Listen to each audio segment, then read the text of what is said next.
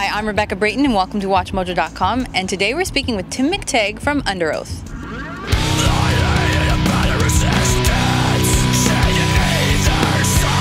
Now, for someone who's never heard Underoath, can you describe the sound? I think our music just sounds, probably to a lot of people, if you never heard us and you're not really into our style of music, we probably sound a lot similar to a lot of other bands. I think the more time you spend with our music and the more time you spend with a lot of other bands' music in our scene, you'll kind of pick up on varying degrees of difference.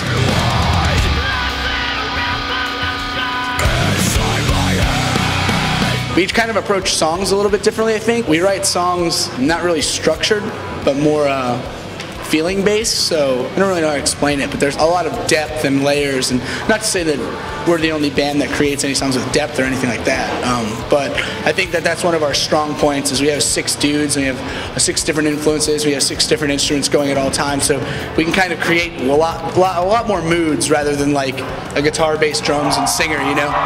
So we get really excited about doing different things like that.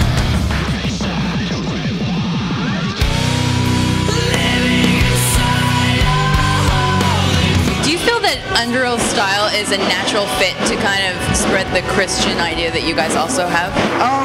Yeah, I think like our music as a whole has a Christian undertone, but we don't infuse our music with Christianity, and we don't infuse Christianity with our music. I think we just live our lives and the way that we do, and the things that we experience and the way we live and the people we meet just kind of translate into our music naturally.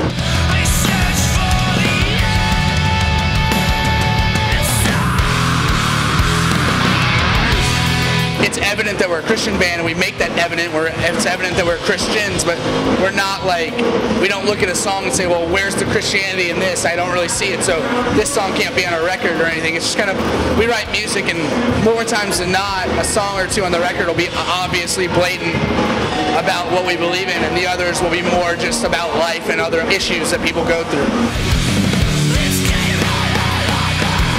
And is that why you think that your music kind of crosses the boundaries and reaches out to fans who are secular as well? Yeah, I mean, I think our music is very bipartisan. I don't think that we have pigeonholed either way. I think if you're not a Christian, you can get just as much out of it as if you are. I want people to more take away like inspiration from it rather than like a forced point towards like a specific religion. Hopefully in that respect people will see something they like in what we do, musically or lyrically or live or both or all three, and then kind of research what we do and how we do it, and maybe somehow get turned on to that in a certain degree. I can't believe this!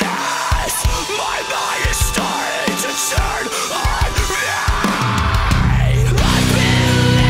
Do you ever find it strange that whenever you're interviewed, somebody mentions the fact that you guys are a Christian band? No. I mean, I think we didn't want people to talk about it. We just stopped saying we were. We get the same questions a lot, like how do you balance your faith tour, and how are you a Christian band, but what role does Christianity play? I think like that's as easy as like looking it up on our website or any other interview I've ever done, because I feel like we get the same questions a lot. But like, all in all, I mean, that's what we do, you know? Like, that's why we're here. Like, I'd rather talk about that and music rather than like partying and girls or whatever else people talk about.